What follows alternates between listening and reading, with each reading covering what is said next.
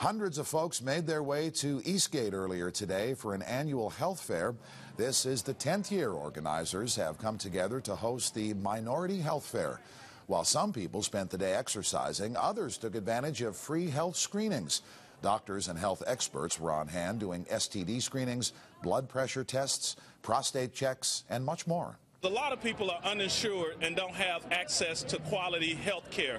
So this is an opportunity for people to come out, find out what their baseline screenings, and also to see vendors to get the necessary follow-up care.